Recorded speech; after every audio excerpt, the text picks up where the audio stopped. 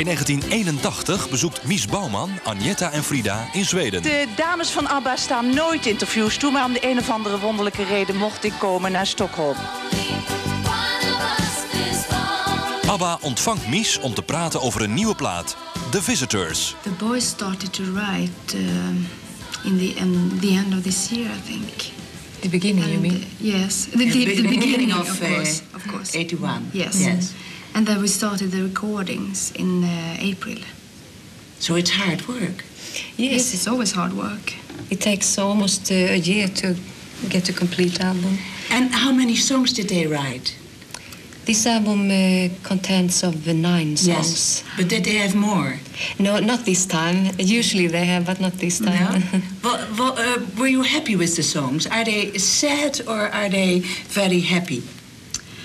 They are, I would say, it's very varied. Some songs you can say are happy, and some are sad. Are some autobiographic? In a way, yes. Because, I mean, it's easier to write lyrics from real life. I mean, it gives it a meaning, a depth.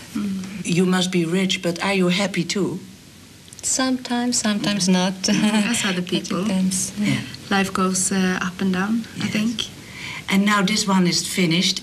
What are you going to do?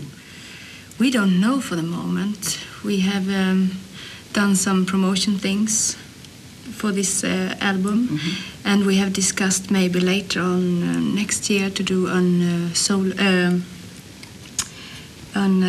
live album, but we have no definite plans on it.